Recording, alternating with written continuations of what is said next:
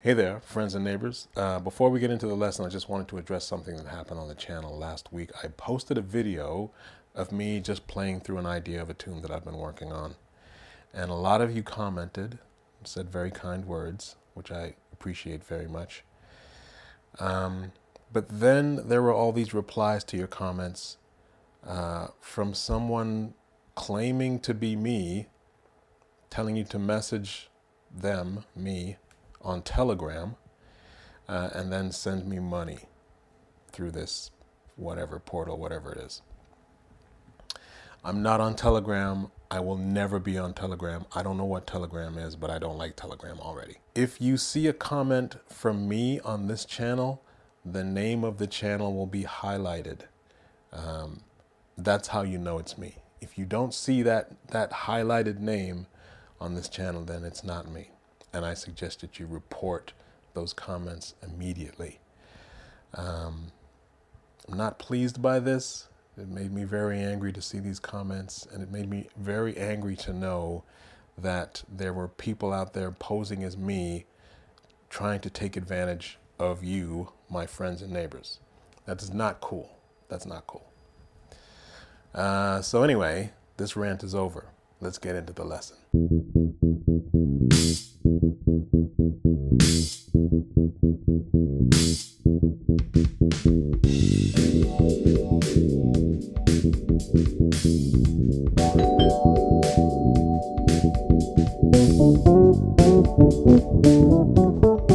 Hello, friends and neighbors. Welcome back to the Brownstone. Thank you for being here. My name is Rich Brown, and today I wanted to talk a little bit about the pentatonic scale. Reason being, I know I've done a few videos on the pentatonic scale all over this channel. They're everywhere. Have a look. But I feel like those videos kind of jump in at a certain level. And I wanted to go back to the very beginning and just talk about the basics of the pentatonic scale. And what I wanted to do today was talk to the beginners, because I realized that this channel is really growing at a fantastic rate. And I'm finding more and more that the majority of my friends and neighbors out there are beginners when it comes to playing this instrument. Now, that's not to say that I'm going to neglect the intermediate and advanced players. I've got a lot of stuff coming up for you guys and gals as well. So in this video today, what I really wanted to do was just speak to the beginners and give you all one pentatonic shape that will work for the major scale and the minor scale, major pentatonic scale and the minor pentatonic scale. And it's a very simple pattern, and hopefully you will have it down in no time, and by next week you'll be playing the daylights out of the pentatonic scale. All right, so let's get into this. It's a very simple pattern, and it goes like this. First of all, let's just talk about the scale itself. If I'm thinking of the pentatonic scale, then there are specific degrees of the scale that I want to target in order to execute the scale. So if I play a C major scale, 1, 2, 3, 4, 5, 6, 7. Those are my 7 notes of the scale. For the pentatonic scale, I'm playing the root, the 2nd note of the scale, the 3rd note of the scale. I skip the 4th note and go to the 5th note of the scale. And then I play the 6th note of the scale. And those 5 notes make up the pentatonic scale, the major pentatonic scale. And if you can't remember that, just think of the old Motown classic, My Girl. That guitar line, that's a major pentatonic scale.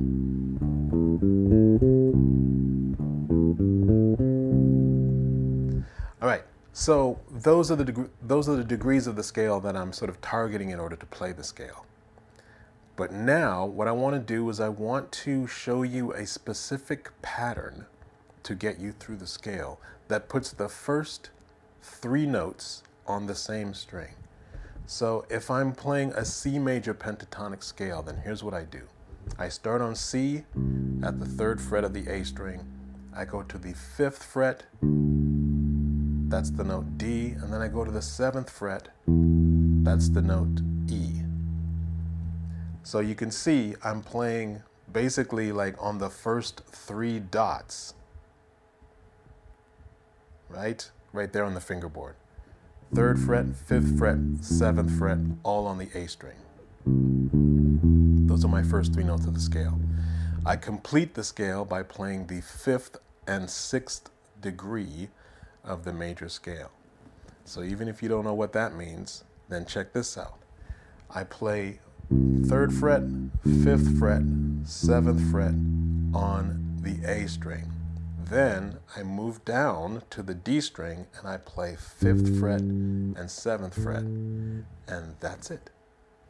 So if I'm thinking of the frets themselves, then it's 3, 5, 7, 5, 7. Very simple. 3, 5, 7, 5, 7. So play this. Play it backwards, forwards, and really get that pattern under your fingers, because no matter where you play this pattern, that's going to be a major pentatonic scale. Now, once you have that pattern under your fingers, let's examine these notes. So what I've got is C, D, E, G, and A. G at the 5th fret of the D string, A at the 7th fret of the D string. So I'm ending on that note A, right? But check this out. If I come down that same pattern, but this time go down to the A from that C, so there I'm sort of ending my scale pattern on the 5th fret of the E string, which is A. Well, guess what I've done? I've just played a minor pentatonic scale.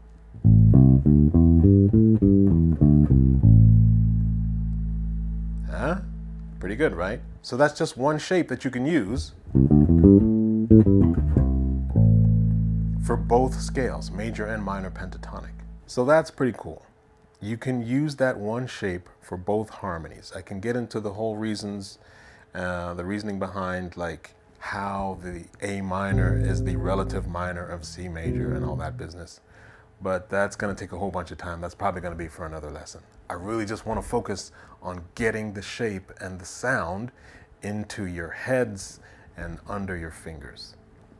Because once you realize that that shape is a major pentatonic scale, then you can play that shape anywhere. And no matter what note you started on, that's going to be a major pentatonic scale, no matter where you play it.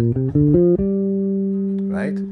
First 3 notes on the same string, and then the 2 notes, the last 2 notes that you played in that 3-note pattern can just be copied on the next string down, no matter where you play it. I play 3 notes, and then the last 2 notes of those 3 notes can be played on the same fret, next string down. I hope that makes sense, because that's the shape, right? Now check this out. So I'm playing in C major, right? So I'm playing on the 3rd fret of the A string. Now check this. If I move down to the 8th fret of the E string, that is also a C. But what happens is, when I play that shape, 1, 2, 3, 1, 2, the next note up, look at that, is going to be a C, which means I can play the shape again. Now, what that means is that I now have a 2-octave major pentatonic scale.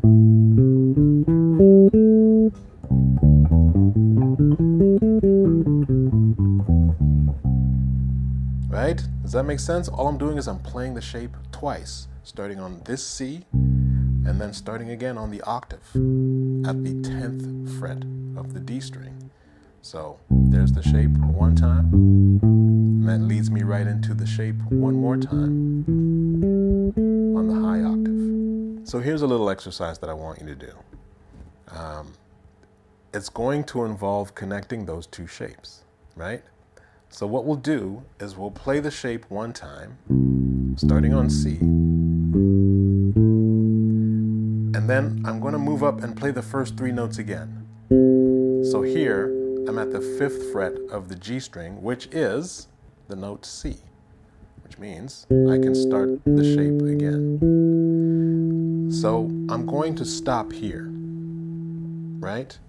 That note is an E at the 9th fret of the G string.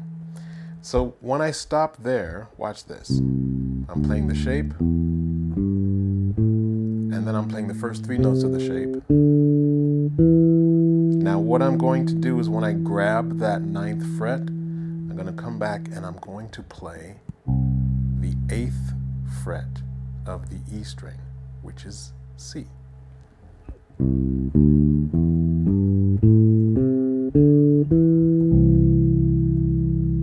Kind of cool, right? See what's happening there? So I've got the shape, and then the first 3 notes of the shape starting on the 5th fret of the G string. And then I resolve that by playing the root note at the 8th fret of the E string. What's happening is I'm playing the shape up to the major 3rd, right? This is the note E, which is the major 3rd of C major. And then when I play the root, I resolve everything.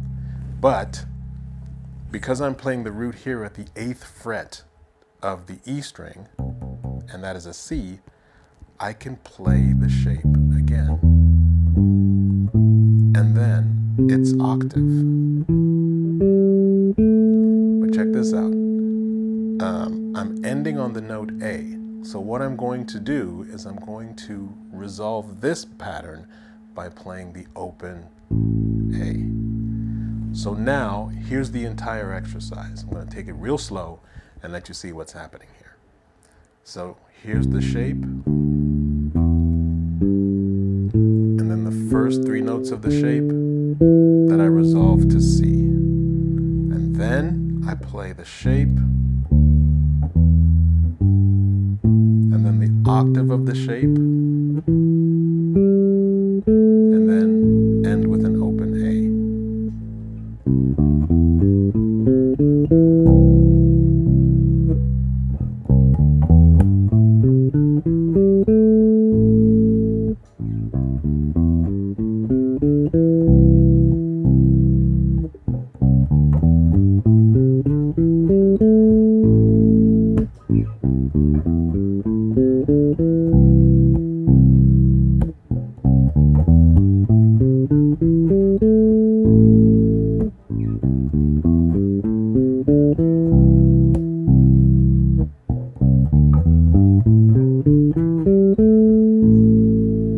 So you can see there exactly how I'm executing the line. I hope I'm playing it slow enough so that everyone can see.